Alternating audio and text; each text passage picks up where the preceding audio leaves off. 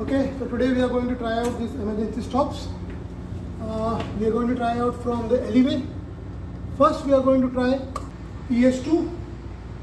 It entails all the fuel pumps of the engine room and a lot more things: cargo pumps, oily water separator, generator priming pump, auxiliary boiler control panel.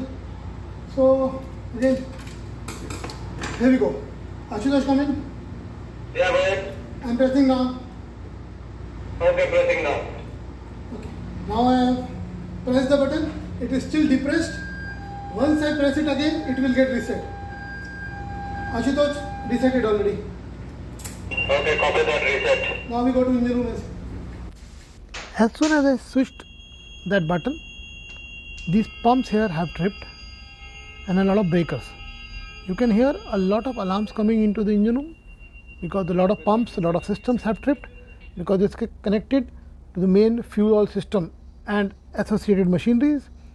You can see this is the main lube oil pump, this is therefore circulating and supply pumps. These were the standby pumps.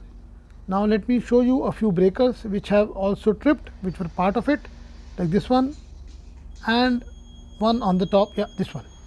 Okay, now I am going to show you the FO circulating and supply pump which were running, and I made sure that they did not trip because my generators are running and I did not want another emergency.